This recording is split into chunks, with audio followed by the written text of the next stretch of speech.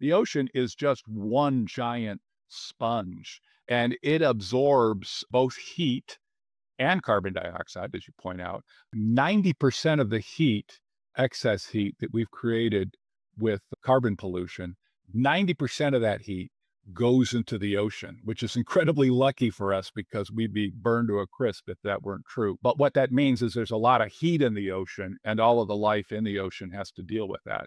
Now, it's also, as you say, it's absorbing about, a quarter to a third of the carbon dioxide that we've put into the atmosphere, which is another great win for us because we couldn't survive with that much CO2 in the atmosphere. But what it's doing is turning, when that CO2 goes into the seawater, like as you say, it turns it into carbonic acid, and it makes the ocean much closer to vinegar than it does, to the way that it used to be. And that's making it harder for coral reefs to build and for oysters to grow shells. It's going to affect the seafood industry tremendously and the rest.